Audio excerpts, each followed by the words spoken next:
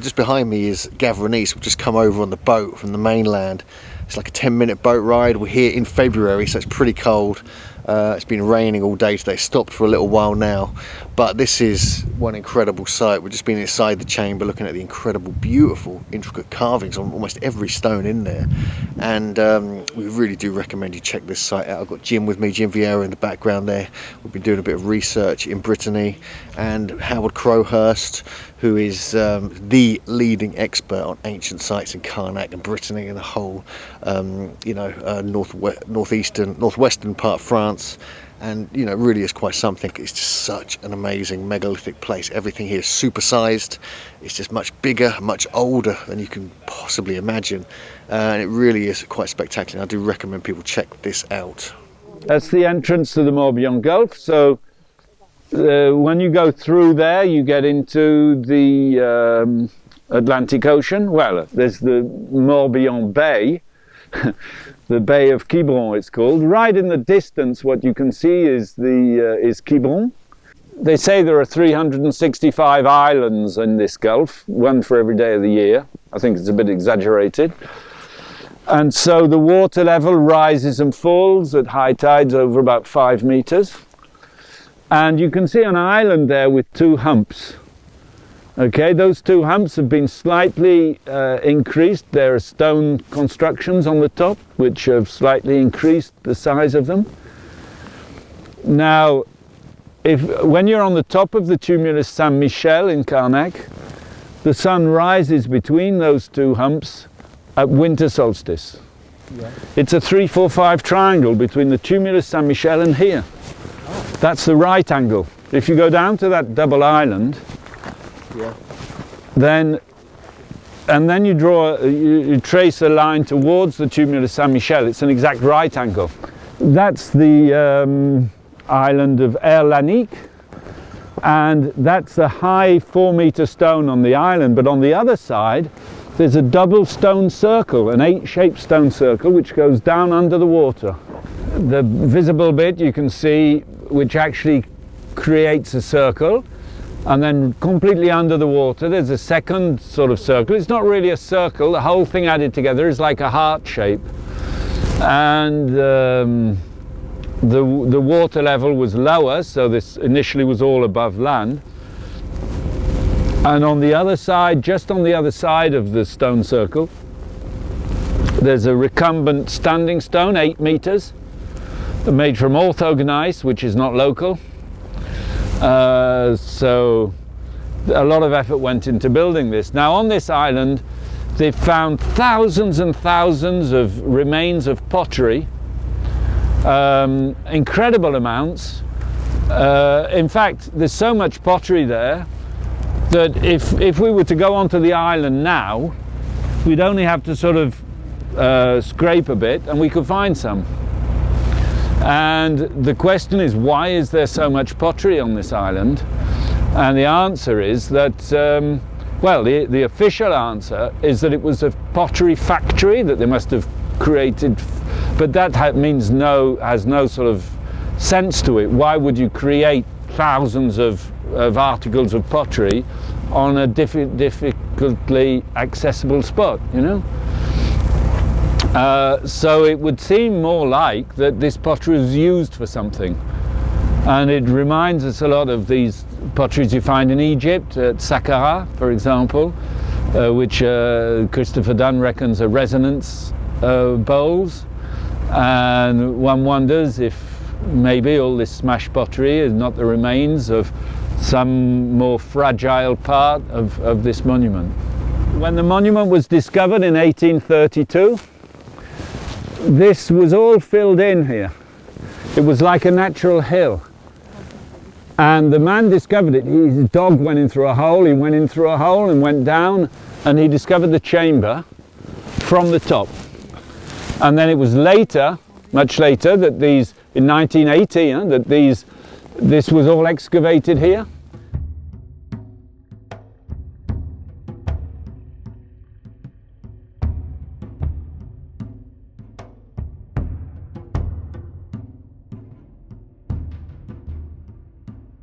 So the cairn stands above a huge dolmen, which is basically the chamber. It's 45.5 feet long, and it runs into a single fairly small chamber for Brittany, really. And it's almost an exact square, and it's about 8 feet wide. There's about some 50 or 52 rough-hewn slabs. And it was discovered then that the corridor had been voluntarily filled in.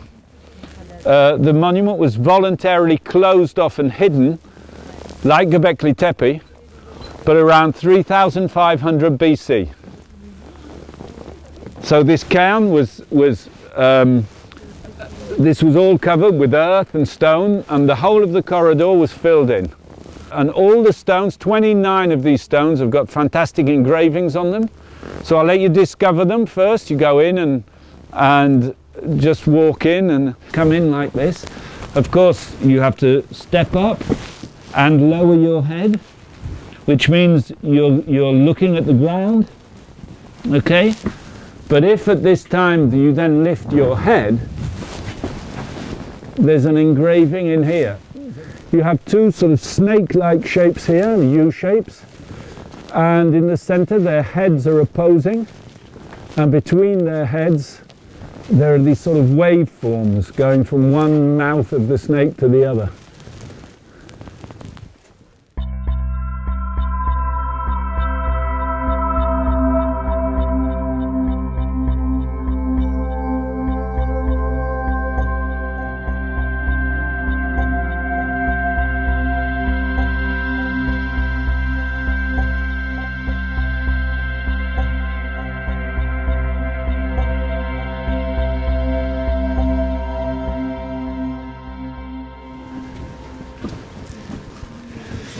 Here in the floor here is one spot where there is no stone. You're on a big stone here. All of the corridor is covered with stones on the floor, but there's a gap here, right? And this gap is right opposite this stone here. And you see these snake shapes, energy shapes coming up out the ground. And you have these axe head shapes here. Right, and you have this horizontal line which most probably represents the earth, so this is happening under the earth, and it's as if the stone has been left here because this is a spot where energy comes up. Yeah. Right, and the use of these axe heads and their connection with snakes or energy serpentine waveforms like that has been found in the Karnak alignments, but with real axes placed in the ground, under the ground. This is the jade axes. These weren't, were they jade?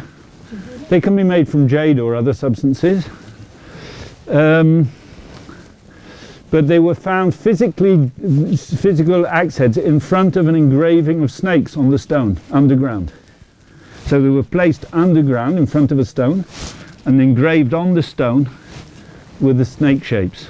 And all I can say about this stone is that you have 3 openings, but they link behind.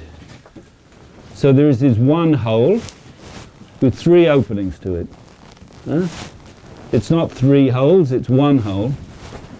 The first point is here, and this line was engraved vertically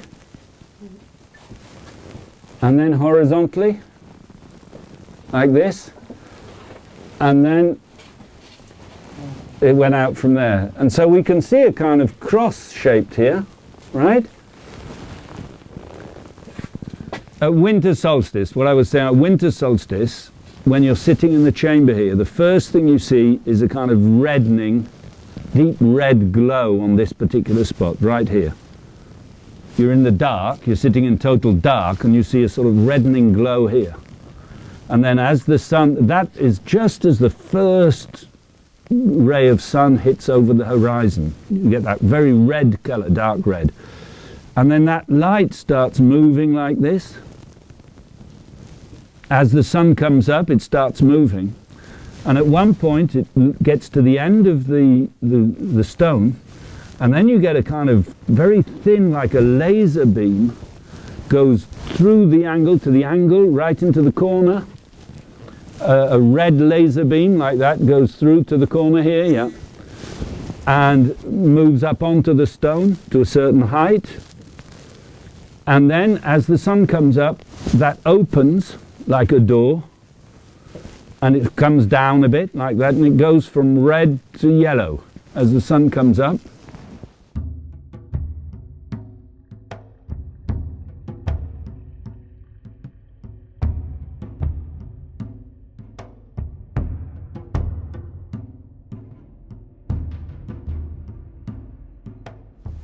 And someone had the idea that in the engravings there may be things that could be dated.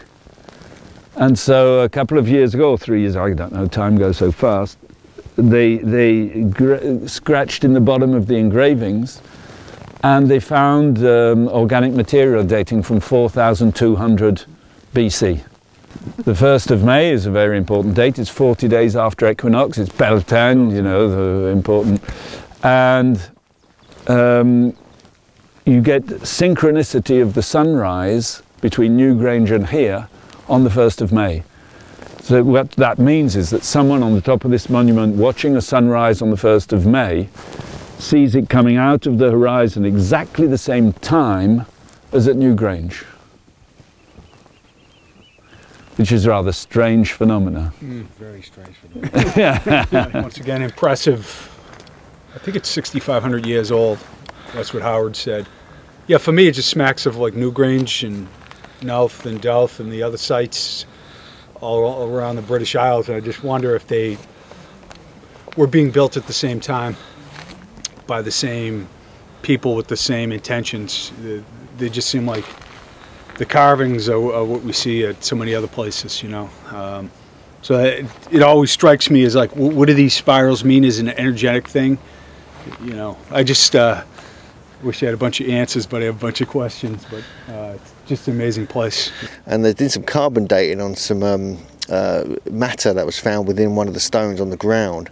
That dated it to something like 4,600 BC. So it's an extremely ancient site and most certainly on par in style, design and construction technique with Newgrange and Knowth in Ireland. So we have to question, was there a connection between these two great cultures that far back?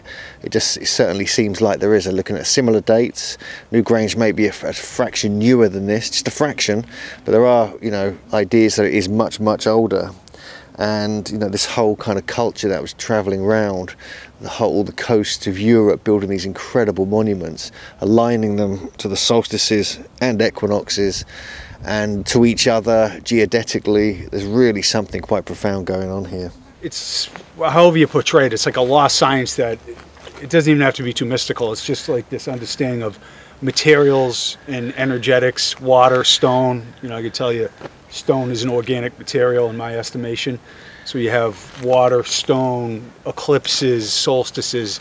They all, you know, congeal at particular times to create energetic states that are multi-dimensional, if you will. I don't know basically what they were pointing to, but it seems like that's what's going on at these different sites. Something to do with materials and energetics and the heavens. And just another site like that, you know.